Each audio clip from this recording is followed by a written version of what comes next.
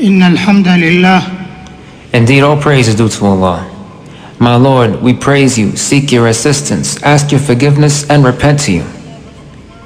I praise Allah as He is perfect in every way, and I am grateful to Him. All of His creatures are a testament to His Lordship, and all of His creations establish that only He has the right to be worshipped. All praise is due to Allah, the owner of all favor and generosity, who so graciously bestows His abundant blessings upon His creatures. I bear witness that none has the right to be worshipped except Allah alone without any partner. This is a word based on which the earth and heavens were created, and all of creation was brought into existence. I further bear witness that our Prophet Muhammad is Allah's worshipping servant and messenger. Allah sent him with the final set of laws for mankind and taught them sound conduct by way of His example and teachings.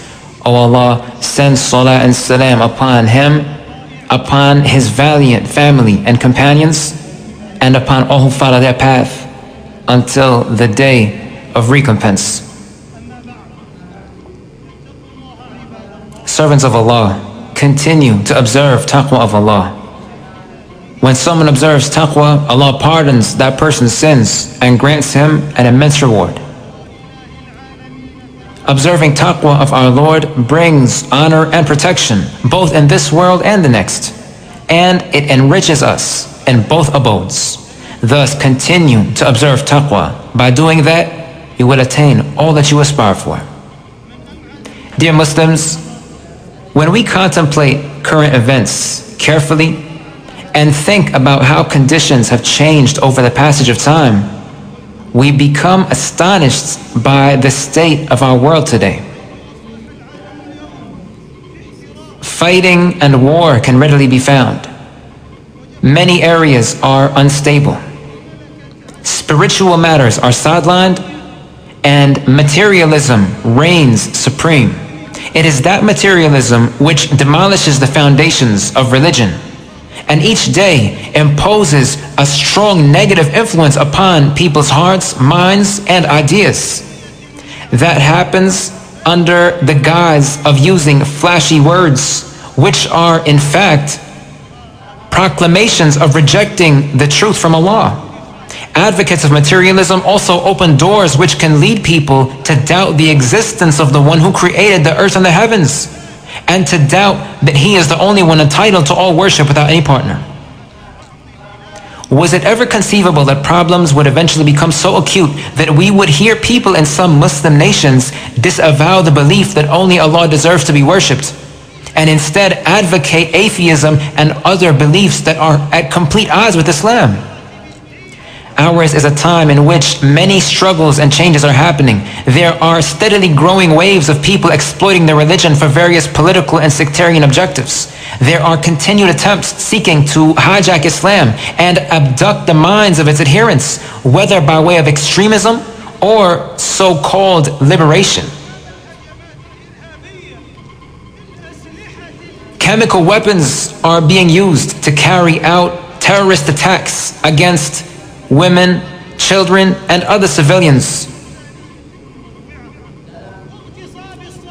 Zionist occupiers continue acts of aggression at certain sites which are sacred to all Muslims.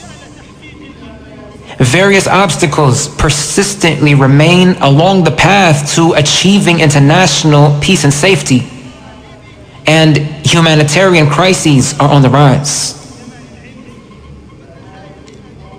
We may be in an age of information and knowledge such that the rational proofs of Allah's existence have proliferated and can be clearly recognized by people of sharp mind and sound thinking.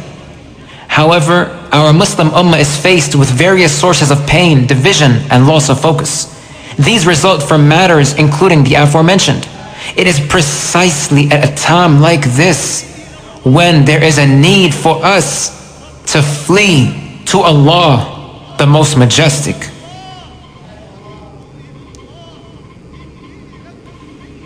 Allah instructed His Messenger ﷺ to tell the people, you must all flee to Allah. I am a clear warner from Him to all of you.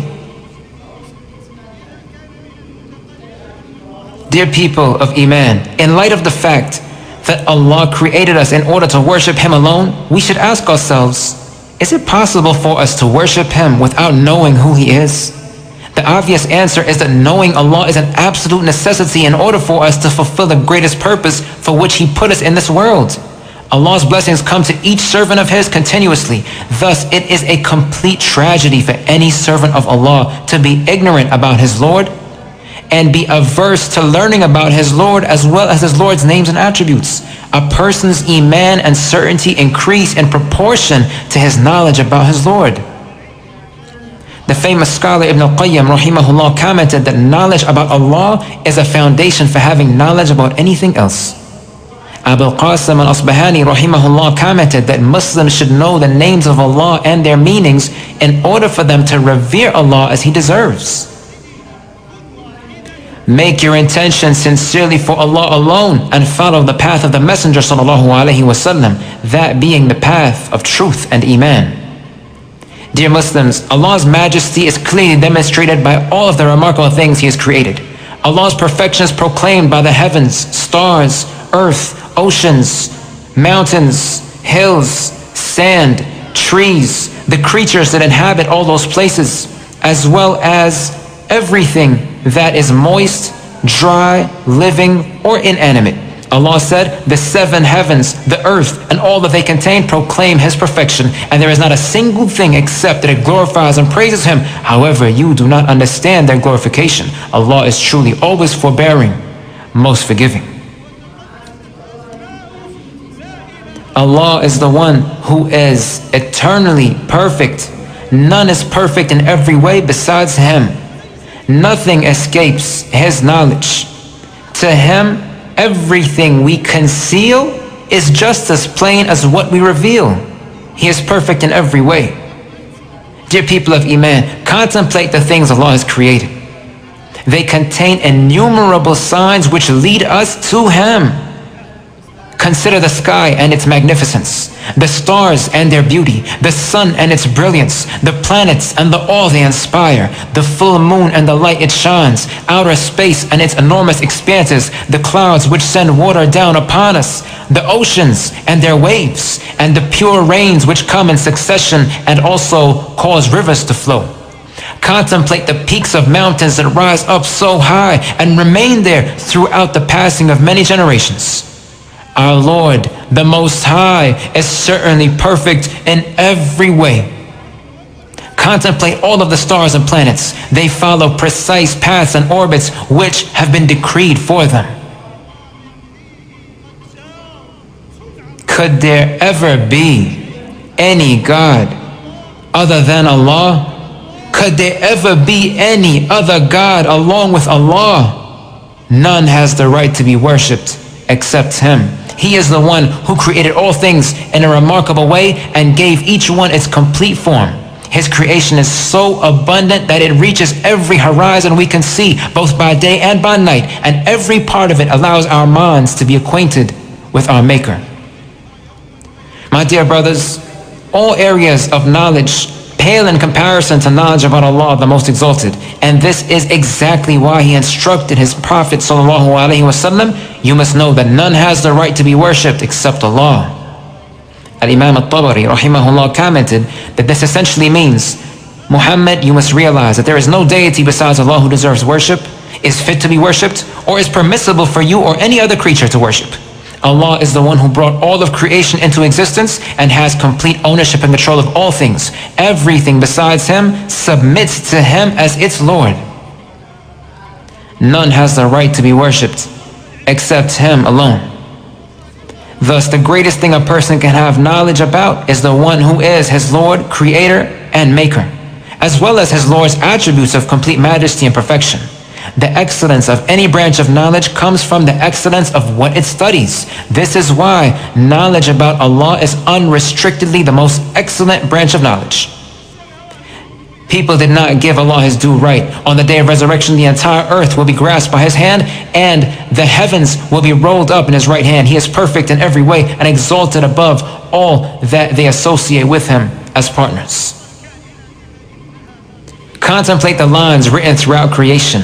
They are messages which the Most High King has sent to you. If you only contemplated what was written in them, you would find them saying that all deities besides Allah are false. Whether they speak with voices or remain silent, all of them guide us to the attributes of their Lord. Our righteous Salaf spent much time contemplating Allah's signs. They gave those signs due contemplation, and as a result, they attained taqwa, humility, repentance to Allah, which others did not attain. They understood that only Allah deserves worship, none besides Him. Abu Bakr radiallahu anhu was a very soft-hearted man who wept often. He led the ummah in having the firmest of sound beliefs. He did not outdo others merely in prayers or fasting. Rather, his precedence came from something which took root in his heart.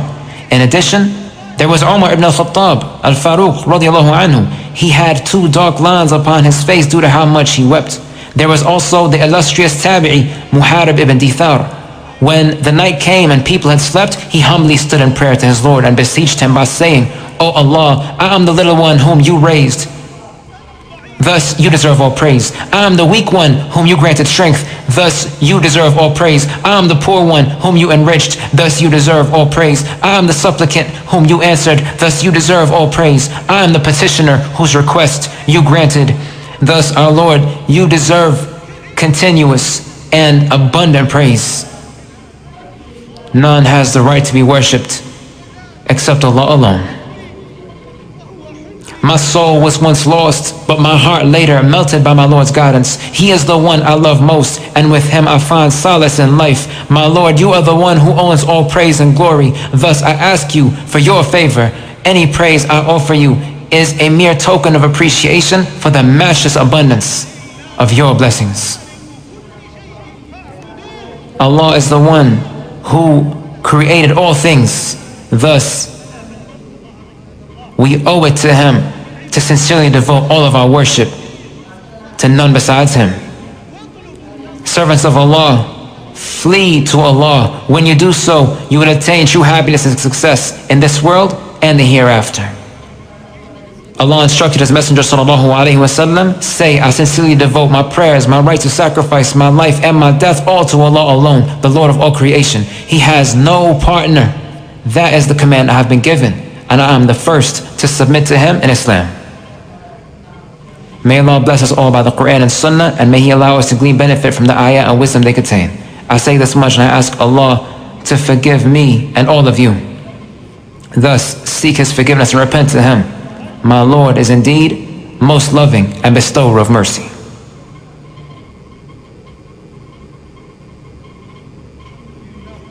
All praise is due to Allah. His attributes are always perfect. His servants can always recognize Him by His blessings and all the evidences of His Lordship.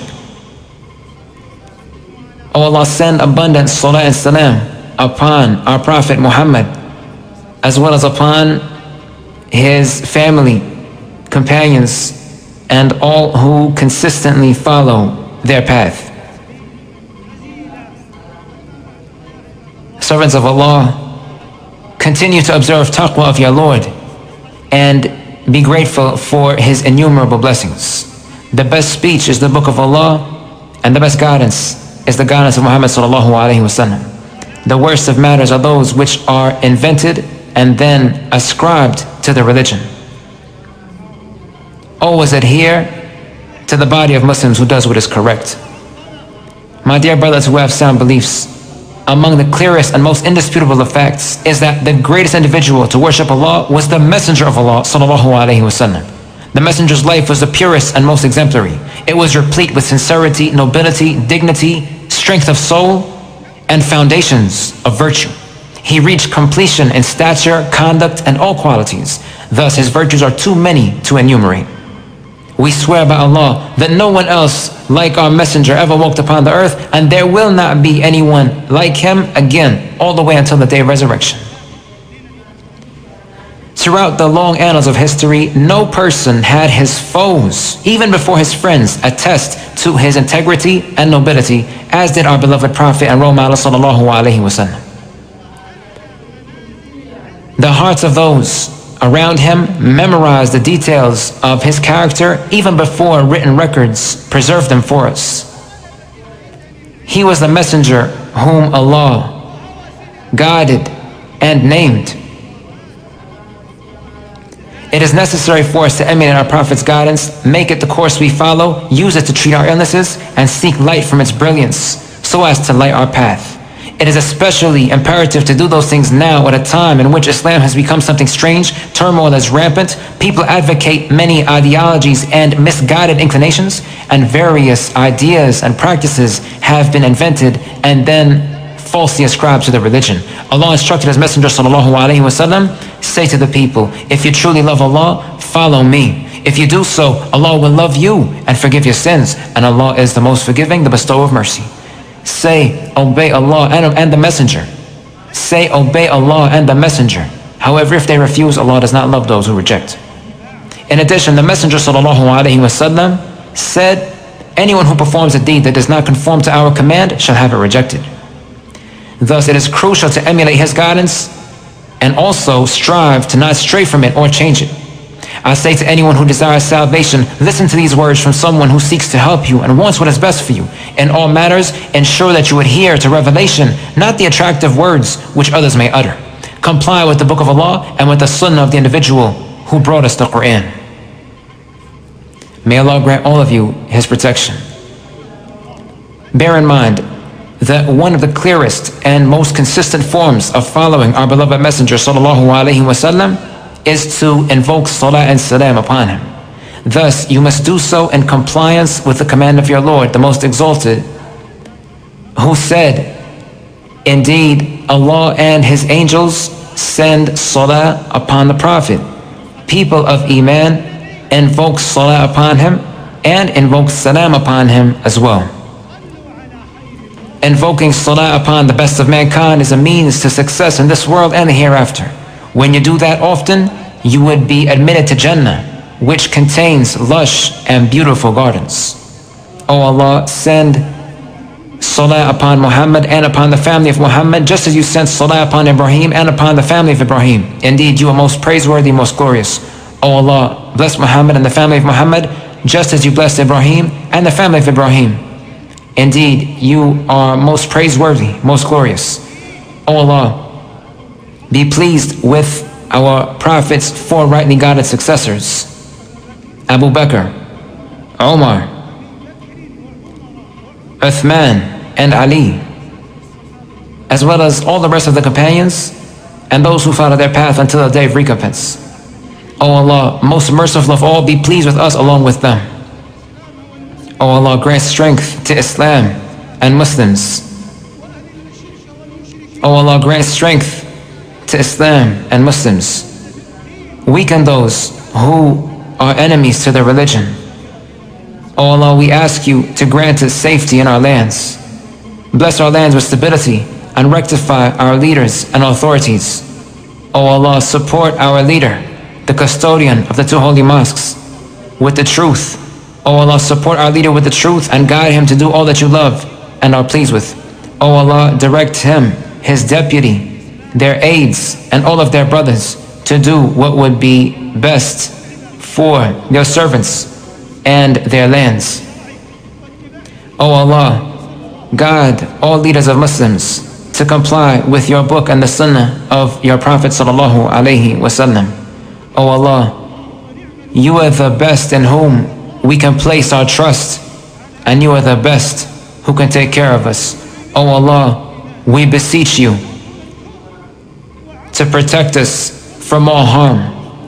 Indeed, matters have become very difficult for our brothers in Palestine, Burma, Sham, Ghouta, and other places.